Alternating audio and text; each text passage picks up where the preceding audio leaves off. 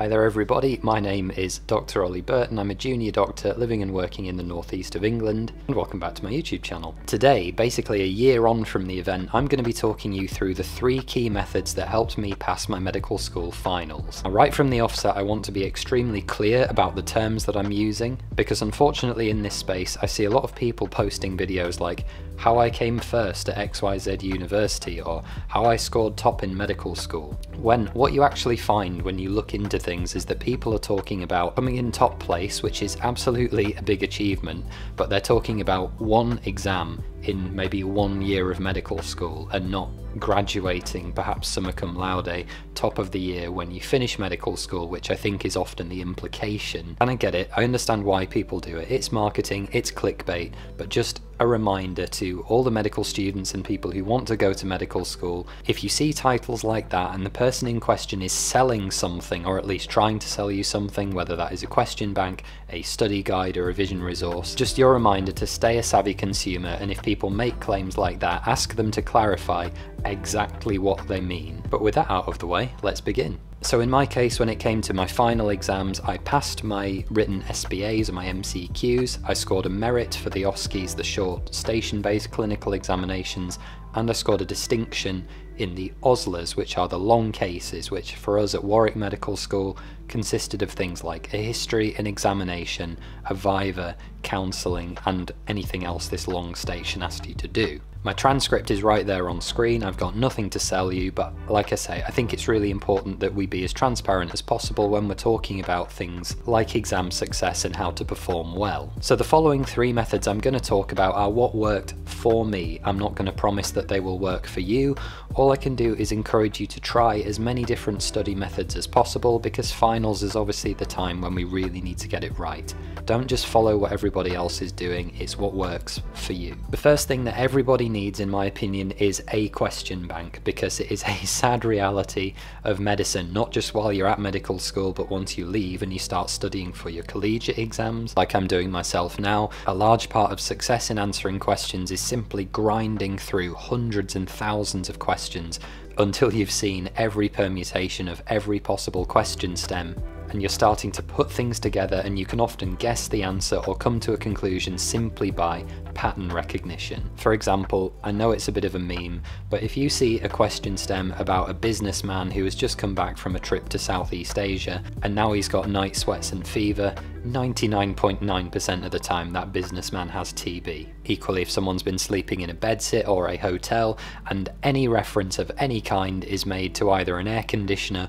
or a bath or a shower that is not cleaned regularly, that patient has Legionnaire's disease. And of course, you do need to have a degree of deeper understanding about the conditions which comes from your textbooks to be able to second guess yourself in the 1% of cases where that's not the answer, or indeed to tackle second and third order questions which ask you to think a little bit further and order suitable investigations, for example. But the whole point of this exercise is that patterns reduce cognitive load, because you don't have to think too deeply about the rest of the question, you're not tackling it from first principles if you don't need to. And because patterns are so good at reducing cognitive workload for the brain, this is one of the reasons why it's thought that our brains are actually evolved to spot patterns over time. Now, the 2 that I used in my case were BMJ On Exam and Pass Medicine, both of which to me are gold standard question banks. It doesn't matter which you use, and there are lots on the market that you can choose from, but it is a resource that's worth investing in, and in my humble opinion, simply grinding out hundreds of past questions a day is one of the best ways to ensure success on your written exams.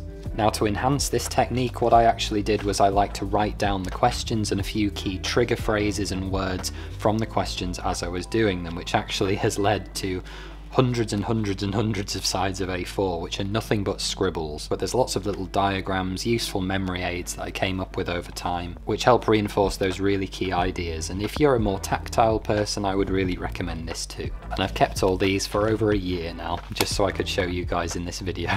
Now, the second thing that I want to talk to you about is flashcards. Because I don't know about you, but I find looking at a screen for very long periods of time quite mentally taxing and obviously fatiguing for the eyes. I much preferred to have a tangible resource that I could pick up and put down when I was done with it. And I actually think this really helps psychologically too, because it allows you to demarcate visually and physically how much work you've done and how much work you've got left to do. This is a little bit different than just grinding out questions forever that will never run out.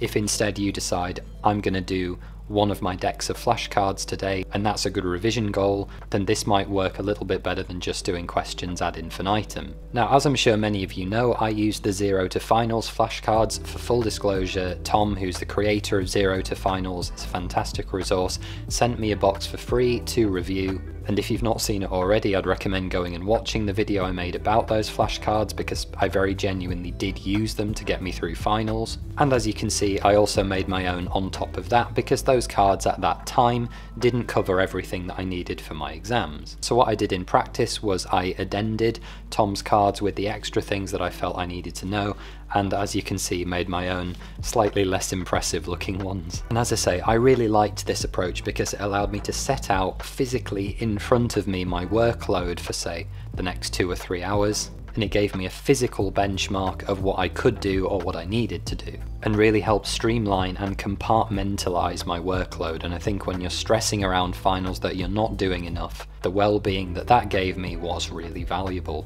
And the last element to my revision strategy was this revision scrapbook. And this was to try and condense the key learning points into big mind maps. And essentially it serves as a repository for the really key bits of information that I thought I needed to know. Is it as clean as something like Notion? No, of course it's not. But I'm actually of the opinion that the value in making revision resources is actually in the making, and it's why I don't recommend most of the time using things like other people's Anki decks, because for me the value is in actually making the notes as a vehicle for embedding knowledge. But this is a scrapbook in every sense of the word, in that it's got stuff stuck into it, it's got diagrams, it's got scans, it's got photos of conditions, it's got ECGs, it's got forms and things stuck into the back that I might need to fill out in an OSCE. And this is basically what I made in the run up to revision, and I think the strength again of an approach like this, I'm not saying it's right for everybody, and it is an inefficient practice, I fully agree with that. Nothing is siloed, everything is immediately available at your fingertips, and you can look at it and think, this is something I made, this is something I worded and made as a resource in exactly the way that I need it, and I can be proud of it. And I genuinely still go back to this. This is a resource that I've used since starting work as a junior doctor, and this is very genuinely the approach that I'm using for my MRCS Part A, which I've got coming up in September of this year, the first of the surgery collegiate exams. And the last thing that I want to talk about is a key tip that I feel really strongly about when it comes to clinical exams like OSCEs and OSLEs or long cases, whatever you call them. The first thing to say is that there is no substitute for experience. This is basically where your time on the wards comes into practice. Your clinical skills, things like examinations and procedures, and your ability to not only talk the talk, but walk the walk. And the only way to get good at this stuff is to practice. Maybe during your final year or in the several months running up to final exams, get a study group together and agree to meet once a week or so, and everyone have a go at every clinical exam that you need to know. After a few weeks you'll have it down, and you just need to keep it up until you get through finals. And make sure that when you're practicing you are getting constructive feedback. It's no good if everyone just says, you're doing a great job, you're doing fantastic. If you're forgetting things, or if your technique for particular parts of an examination or a procedure is off, this is the time when you need to know that people are honestly going to tell you that you're wrong and how to fix it. And it was actually in my case in the few weeks running up to finals that I learned a lot of new techniques from my colleagues that I'd never seen before, and really helped when it came to the real thing. And finally, when you're going onto the ward in your clinical years in general, but especially in the time coming up to exams, go in with 1 or 2 goals for the day and make sure that you do them. Make those goals clear to the consultants, the junior doctors, the PAs, the nurses, whoever's on the ward, and they will help you. If you want to do bloods, ABGs, cannulas, catheters, let the junior doctors know, especially because we have to do this stuff anyway. We might as well have you there doing it to help us. And especially if you've got senior staff like registrars and consultants, ask them to observe you examining a patient if you've got time, because you are not going to get anybody better to give you feedback. And clinics are a great chance to hear how consultants explain particular procedures like surgeries to patients, and explain difficult and complicated concepts in a way that patients can understand, because counselling, either for surgeries, for procedures, for drugs, that is a skill that you absolutely should have as a final year medical student, because you will definitely need it as a junior doctor. So thank you very much for watching, guys. I really appreciate it. It was a really fun video to make and think back on my own medical school finals, and I hope you find it useful. Have you got any really key study resources or strategies that work well for you? Please comment them down in the comments section below, because this is a real opportunity to be collaborative and to help each other out. Take care, make sure to subscribe to the channel if you've enjoyed this video, and I will see you next time. Bye for now.